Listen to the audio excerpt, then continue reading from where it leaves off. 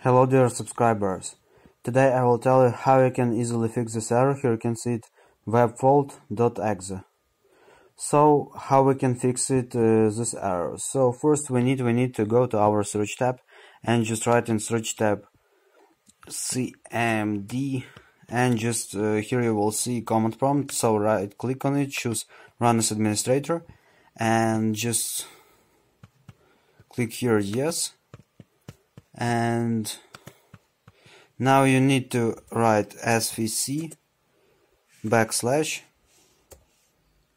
/scan now and just click enter.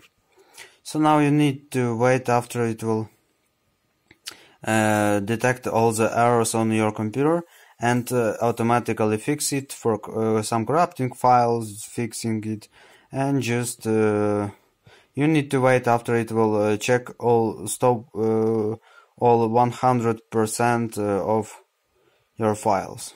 So you need to wait after it will end, just close this window.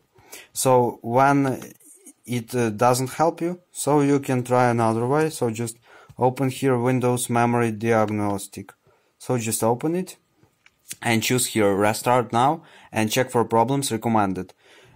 Save your work and close any open programs before restarting. So by clicking here, you just your computer will restart, and after it will restart, it will open starting memory diagnostic and just checking for corrupting files, missing files, errors, and just fixing it. So after you do it, you can also try another way. So it's the third way. You can also try is just go here and write services. Here you can see services.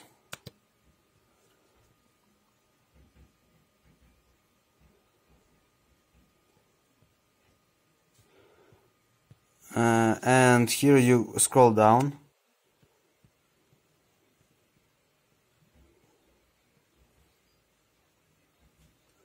To Windows error.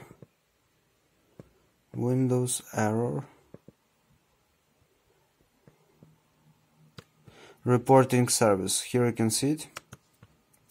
So just right click on it and choose properties, and here status type you choose disabled and choose apply.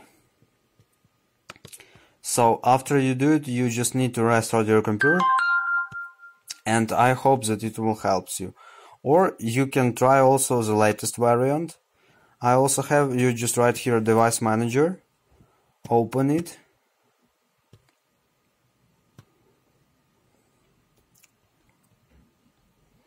just wait after it will load.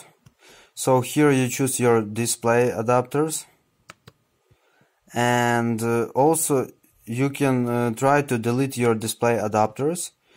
Just choose disable, not this one but this one, disabled device, and after you do it, you disable your device, you go to actions and choose here in actions scan for hardware changes, and it will automatically scan and find that you won't have one driver, and it will automatically update, download the latest driver and install it to your computer. Or you can also right click and choose update driver, and just or if you have already downloaded from internet, you choose the second variant. After you choose it, you need to choose path to your file you already download, or first it will automatically find the latest driver and install it to your computer. So I hope that one of these methods will help you. So thanks for watching, have a nice day, subscribe to my channel, click like, and goodbye.